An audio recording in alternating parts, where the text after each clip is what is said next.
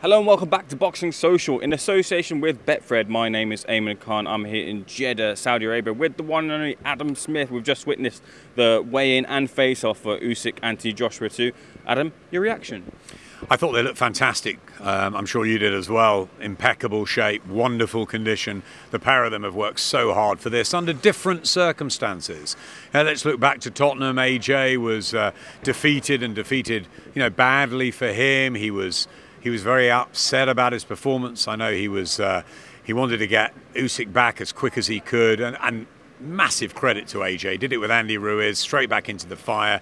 No warm-up fight. He just wants to try and exact revenge, test himself against the very best. But he was very flat after that. And Alexander, of course, it was the night of his career as a heavyweight. He'd had great nights as a cruiserweight in the World Super Series. Of course, as an amateur, both striking gold in London 2012. But I think that was the night for him where he proved himself in the heavyweight division. And of course, Alexander wants to become undisputed, just like AJ has always tried to become too. And the elusive fight with Tyson Fury has not been made, and obviously the winner will want to tempt Tyson out of this in quotes retirement and get that on and find out who is the undisputed. So both know what's on the line. Alexander has had the strangest of last few months, the hardest of last few months, with the terrible situation in Ukraine. I mean, I'm hearing all the stories, and I spent a lot of time with Alex and Igis, learning about what he actually did to get home and how he was on the front line and what he's done now for the Ukrainians by giving them the rights. They can all watch it on free television there, and all of the stuff that he does to represent. He's got the Usyk Foundation. It's fantastic. He's going straight back after the fight to see the soldiers, and I believe some are even coming here. So look, it's amazing that he's even fighting Alexander. He's had his camp in Dubai. He'll have compartmentalised. He'll have boxed it off. He knows he's got a job to do, and he's got a nation, who need him. He need figureheads like Alexander. And for AJ, he's had a mission to sort of reinvent what he's going to do in the rematch. He was obviously confused at which style to go in with last time. He's left the general. He's left the captain, Robert McCracken. First fight without Robert. A lot of people are looking at Robert Garcia and Angel Fernandez and what tactics they're going to come up with. Not a lot of people are looking at what will happen without Robert McCracken in the corner, who he had all the way through. That's a big thing. But he needed a change. He's gone to Garcia, who's was a great fighter, by the way, mind you. I remember him fighting, the likes of Diego Corrales, having great wars. He was a terrific fighter himself. Wonderful trainer, trained some great names, and he's an aggressive mindset. And I think him and Angel will have worked out the plan, and AJ will know what he's got to go and do. The big question is, can he implement it? Can he implement it against a guy of Alexander's class?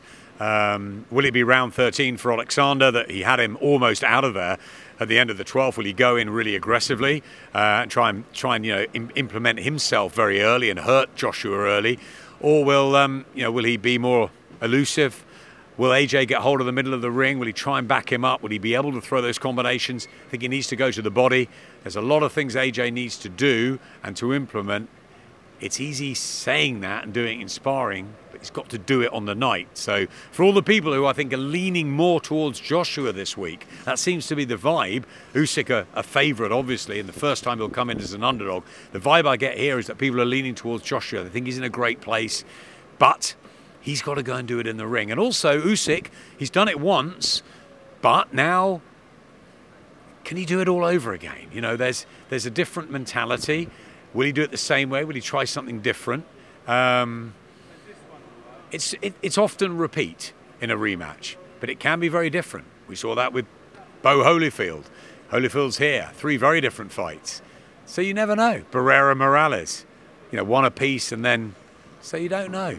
But Usyk starts the rightful favourite, no question about that. Does it mean Joshua can't win the fight? Absolutely not. He could knock Usyk out. He's a much bigger man. He's got the size and the power. Usyk's got the skills. It's a great one. Adam, a lot is made when it comes to Joshua weigh-ins about his weight in between fights. There was a lot of talk also about Usyk saying he might be a bit bigger. Usyk weighed in about similar weight as to last time, and to Joshua, can't quite work out the kilos in my head from the last time around, but the weights, what do you make of the two? We had the charts out, trying to sort of Did work it all out. Yeah, but I had a little tip-off earlier from inside Team Usyk that he was going to come in at 100 kilograms, which surprised me because I thought he'd put on a bit of weight, but I think they've worked on the strength, not the weight necessarily. And for AJ, I think he's coming bang on. I mean, he's a little bit heavier than he was at Tottenham, 17.6-ish, so 4 pounds heavier, that's nothing. He's 17.5 stone heavyweight, whether he's slightly lighter or I think he was under 17 for Andy Ruiz, which I thought was a bit light for him. I think his peak weight is between 17.3 and 17.6-7, so he's around about there. Maybe they put a little bit more on for the added power, but it's negligible. I mean, they're both pretty much exactly the same as they were in London, and it's going to come down to who gets it right on the night. There's no question in my eyes that Alexander Usyk is a more natural, beautiful, better boxer, but AJ has power, and if he can finish you, he's a predatory finisher, and he's got combinations, and in heavyweight boxing, it takes one punch, couple of punches, suddenly things are very different. So, and he starts fresh, AJ. He doesn't start in round 13. This is what I mean about the round 1, round 13 thing. Alexander Usyk nearly had him beaten up and out of there. In the end, he stopped him at the end of round 12. So his mindset will be, it's round 13. I'm going to carry on. Whereas for AJ, he's fresh again. This is all new now. He goes in, and he's got to do it all differently. Does he do it recklessly? In my opinion, he can't. He's got to do it calculating. Does he get hurt early and go back and think, oh, do I box him or do I let myself in again? It's just got everything. Both have got very good uppercuts as well. So watch those early exchanges. And I wonder if we'll have, I'm not saying a shootout, but I think it'll be very different to the first fight. I think there's going to be a stoppage in this, and who knows? Maybe both will go down. Adam, you've seen boxers, superstars come and go in your time as a seat at Sky Sports. What do you make of kind of some of the public maybe potentially writing off Joshua? I suppose boxing is a "what have you done for me lately" type of sport. What do you make of that kind of finger in the pulse thought? As in writing him off as a fighter, or in his chances? I mean, I think AJ was the darling of the nation for so long, and Tyson Fury when he came back and almost did the impossible, didn't he, against Wilder 3 times. I think there's a great deal of support for Tyson. They're very different characters. I think what Anthony's done for the sport and everybody at Sky is testament to that, because we've worked with him for so long and shown every one of his fights. He's been absolutely brilliant. He's been the ideal role model. He's a lovely guy. He's a competitor, and he's a very, very, very good heavyweight. He's a 2-time heavyweight champion of the world. Is he as good as Tyson Fury? We don't know. They're not fought. Is he as good as Deontay Wilder? We don't know. He's not fought. Is he as good as Alexander Usyk? Well, on last time's performance, no. Let's see what he's like again. I think it's wrong to write him off. I think we've seen him come back against Andy Ruiz. Is this a harder comeback? Yes, it's a harder fight than the Ruiz rematch. Andy didn't turn up in great shape, and Alexander Usyk is a consummate professional and is a beast. He's a pound for pound best. So it's a much harder ask for AJ this time. But no, I don't think people should be writing off his chances. Could Alexander Usyk win spectacularly? I think maybe he could, because AJ is going to take the high risks, and coming onto him could come on to trouble himself. But could AJ win spectacularly? Yes. As a heavyweight, we know he can. There's going to be drama. And I think that, as I said, I think Usyk starts a favourite. But a lot of good people, good knowledgeable connoisseurs around this fight have been very impressed with AJ. So I'm not sure. Maybe the fans are going off what they just see in the ring rather than what they know outside of it. But I hope they'll get behind AJ. He's a British boxing icon, and he's a legend of our sport, and selling out stadiums. He's been absolutely brilliant. Whatever happens tomorrow night, he's been absolutely fantastic, and we should be right behind AJ as a British broadcaster, and we should be right behind Alexander Usyk in global terms, because he's been fantastic. We've had a number of Alexander's fights. They feel like family, both of them. Both teams do, and we're very excited, and it's a pleasure being here, and we're glad we have the rights, and we hope there's a terrific event, and I'm sure there will be here tomorrow night, and I hope everyone at Sky, all the customers, enjoy it, because you're watching 2 great athletes. I mean, look back 10 years ago, 10 years, a decade since both of them struck gold in London 2012. This is the elite. AJ is the elite. So is Alexander Usyk, and people should get off his back a bit, I think. Can I get your response to Johnny Nelson saying that maybe if Anthony Joshua did lose, that he might walk away from the sport? Can I get your response to that? I've got a slightly different response. I mean, there's could, should, possibly, would, will he? I don't know. I wasn't there for the interview. I've heard all the kerfuffle. I've heard what Eddie said. I've watched it from afar. It's the fun of the fair of fight week, isn't it? You know, Johnny says some fantastic comments. Johnny gets a lot of things right. He's a brilliant pundit. He's a great guy. He's a wonderful colleague to us. But, you know, he also called Alexander an average southpaw, and he said he was 1,000% convinced AJ would beat Ruiz. I said it can only be 100%. But, you know, Johnny's fun and he's great, and he'll say what he means. And he's had a pop at me saying that, you know, that I think Usyk would have beaten him. Of course, it's everyone's got opinions. I think the most important thing is that we're here for AJ and we're here for Usyk. That's what it is. Let's see what happens tomorrow night. I personally think that AJ could fight on for, you know, a number of fights in years. That's what he's always wanted to do. I think people look at the money he's amassed, and if he was to lose badly tomorrow night, maybe he'd rethink. But I think, from what I know of AJ, I think he'll carry on, and it's not us to tell anyone to retire. It's up to fighters themselves. And I think AJ has lots of fights out there for him if he loses tomorrow night. But if he loses, you know, by knockout or something, maybe he will take time out to rethink a bit. But I could see him coming back against Wall. I can still see the Fury fight happening at some point, whatever. It's always there. And there's lots of other great heavyweights. Your Joe Parkers, your Joe Joyces, your Daniel Dubois has done so well lately. So there's lots. I'm not sure AJ will want to go on too long. Outstay is welcome, but I think that he loves competition, and I see no. I'm very close to KD and his team, and I see nothing there that tells me he wants to call it a day. But maybe Johnny's saying, you know, he could do, and that's a possibility. Of course, it's a possibility. He could win and become a 3-time heavyweight champion and say, see you later. It's not for us. We're here because of the fighters. We're lucky enough to watch, call them, commentate, report on them. They're the brave guys that get in the ring. If they suddenly say no more, who are we to say they shouldn't do or do that? You know, they'll be judged in boxing history, but they've got families and they've got their life ahead of them. It's a short window. It's a short career.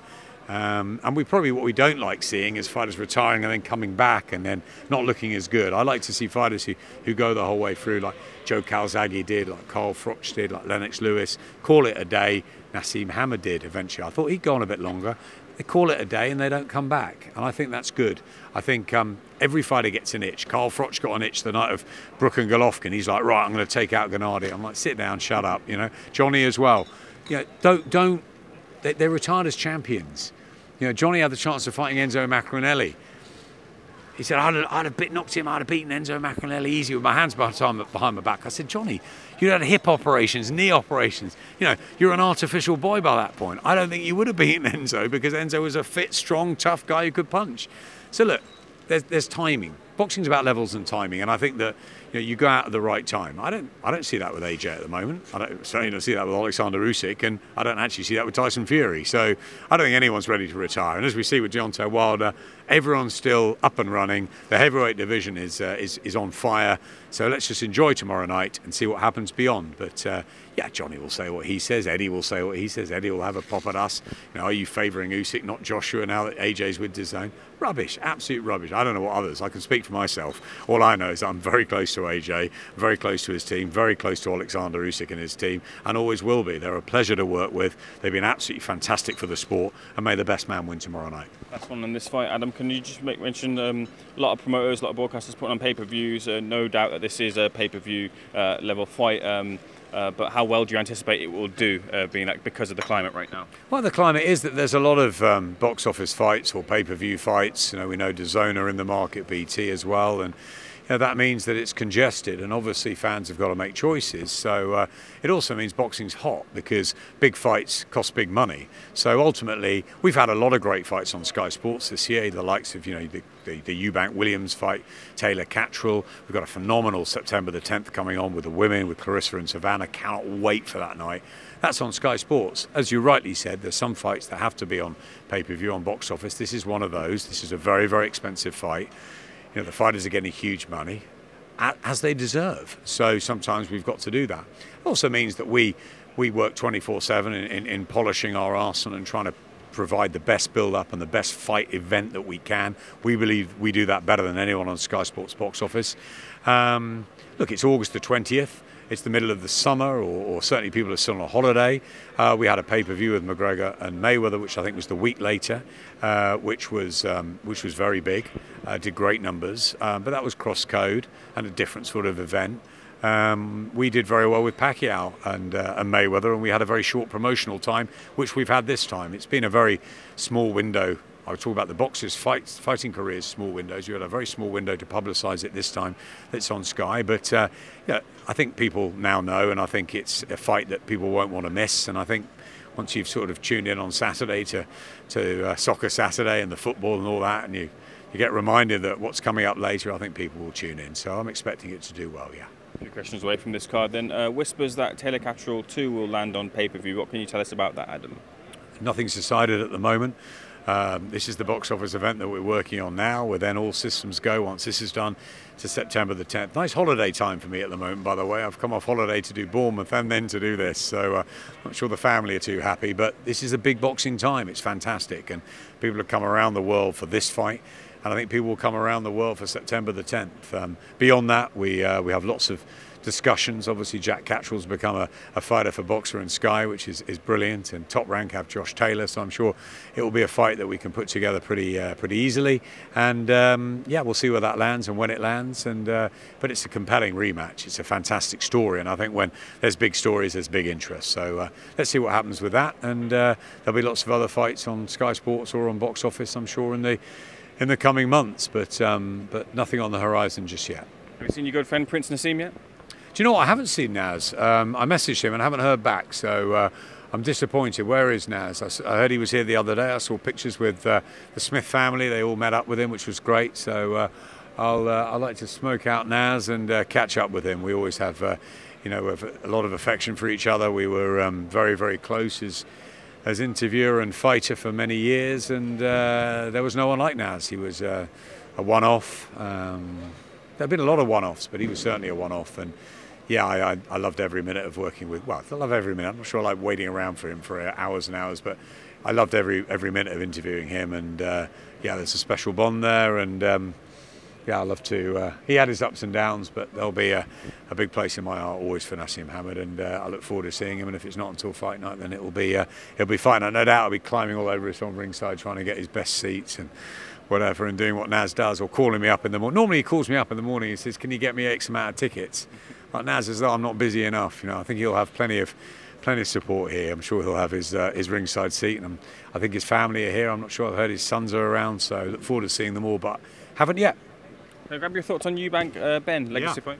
Yeah, look, I mean, I'm disappointed that obviously I'd like to have seen that on Sky, and I think it was a fight maybe for down the line that we could have built brilliantly on Box Office, but as a fight, it's one of genuine interest, isn't it? It's compelling. It's a casuals fight. It's two big names, and yeah, I can't wait for the fight, and I'm looking forward to it. So unfortunately, it's not one we're involved in like that, but I've spoken to Chris, and I've reached out to Connor, I've talked to Eddie about it, and it's a fight, and Nissa and Calla, obviously, it's a fight that I want to be at as a fight fan, and you know, yeah, it's great. I've worked with both Connor and Chris, and you know, they're going to make a lot of money from this, and yeah, it's a fight you've got to favour Chris with on paper because of the weight and the experience, but Connor's an animal, and Connor don't care about that, and he'll be giving it absolutely everything to try and change that. It could be a shootout.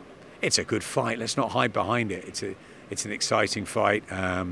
But look, we've got our own business to take care of. Liam Smith's back on September the 3rd. I really wanted to see the Liam Smith-Eubank fight. Maybe that will happen afterwards. It's been great having Chris on Sky. I'd love to see him back. And obviously Connor's with Matchroom, so he's on the other side. But I have enormous respect for Conor Benn. I think he's a fantastic a fighter, a great man, a great person. And yeah, I like them both, and I can't wait for the fight. I'm going to leave the final word with you. Why should people tune in on Saturday night? I think it's just the most compelling rematch of recent times. It's a fabulous event. It's the biggest fight of the year. It's the heavyweight division. It's got the WBA Super, the let's not get this right, the WBA Super, the IBF, the IBO, the WB. We get confused here. WBO. WBC is Tyson's for now. The WBA Super. WBA is with Dan Ludebar. Too many belts to remember, guys. The IBF, the WBA, I've done too many interviews. The Ring Magazine is also on the line. Forget all of those. It's a great, great fight. It's a fantastic story. It's a great narrative.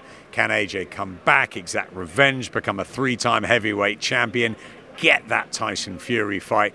Or will Alexander Usyk prove himself pound for pound king even? Pound for pound, one of the best already, cleaned up at cruiserweight. He's almost cleaning up at heavyweight. If he wins tomorrow night, there's one more belt. That's the Tyson Fury WBC belt to become undisputed. Fantastic. You've got Evander Holyfield, Roberto Duran, Nassim Muhammad all around us here. But tune into Box Office. You've watched all AJ's fights so far. This is not one to miss. This is the biggest night of AJ's boxing career. 9 years, professional years in. 10 years after he struck gold in London 2012. And every fight is the biggest professional fight for Alexander Usyk. And because he's carrying the nation of Ukraine on his shoulders, he is one of the role models. You know, talking to his president, allowed to come and fight. Vitaly, the mayor of Kyiv, you know, everything that's going on there. Our hearts going out there. The Usyk Foundation, the love of the Ukraine. With that as well, it just adds so much. People have to tune into this fight. You won't want to miss it. So, Sky Sports Box Office is the place to be. And I promise you, we'll be putting everything, all the stardust on, the razzle-dazzle, everything we can, hopefully we have in the build-up, and we will again Saturday night. And as I say, let's hope the fighters come out safe and sound. May the best man win, because they're both great men.